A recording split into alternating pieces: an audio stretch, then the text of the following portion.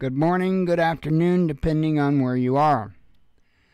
We need to have a little bit of chat about this convoy to the border.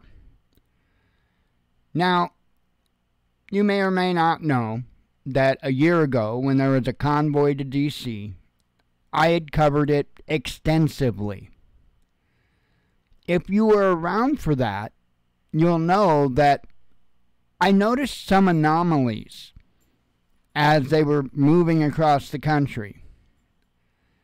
And I made a point to point them out, to talk about them, and lo and behold, they turned out to be correct. What had happened with the convoy to D.C., it was originally started by one group of people. One of the more prominent faces would have been this gentleman right here, Brian Brazzi, an incredible man from all that I can tell. He was the main face, if you will, to start out. But before they even got to Washington, D.C., the leadership of the convoy was infiltrated, divided, and for the most part dismissed. By the time they made it to D.C., Brian's fingers had been pretty much peeled off of any control of what was going on, and he was more or less kicked out of the information loop. Now, I watched as all this stuff happened, and I watched in the Telegram channels and in the Facebook groups. I watched it all in real time. I watched every single bit of it unfold and called it out in real time as it was unfolding. Why? Because this isn't my first rodeo. It's not my second rodeo, not my third rodeo. I couldn't tell you how many rodeos down the line this is for me. A whole lot.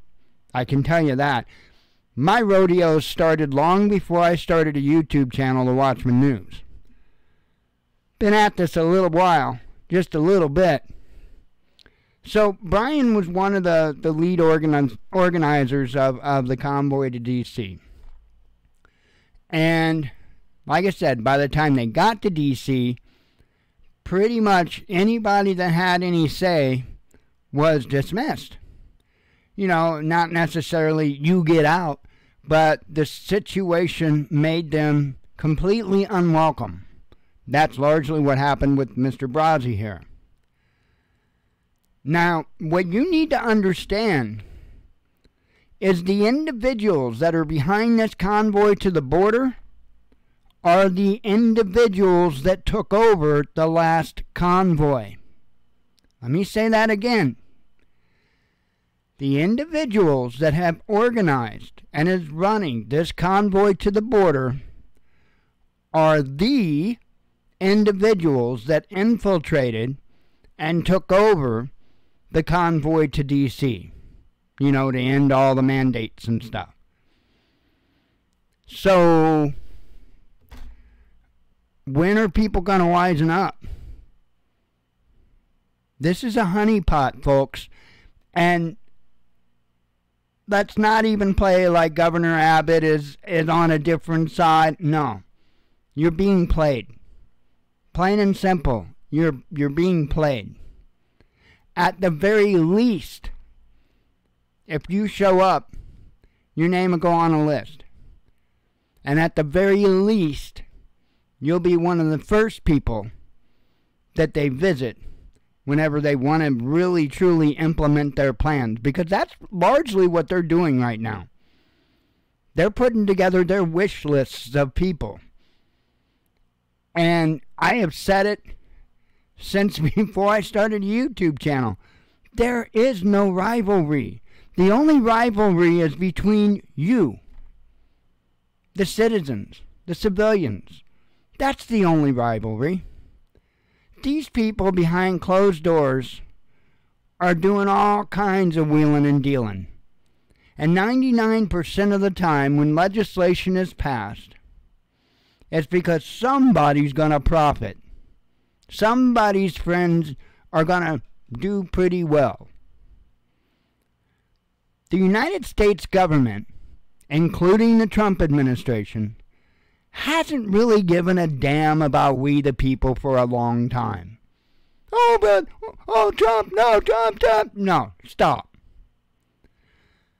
The most amount of gun legislation since the Clinton administration took place under Trump's leadership. Now, you can pass that off all you want, but I imagine the people that would pass that off are the same people that are loaded up right now heading down to the border thinking they're doing something. Better wisen up, folks.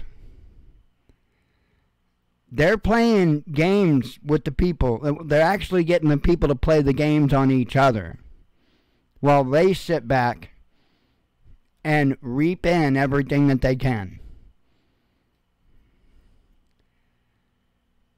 I don't know what to tell anybody. You need to strengthen your memories a little bit, for one, so you don't constantly forget about what happened yesteryear and make the same mistakes on tomorrow year. Because that's what's happening over and over and over. I don't know what else to say on it. I mean, you know my theory on it all. You do you, boo.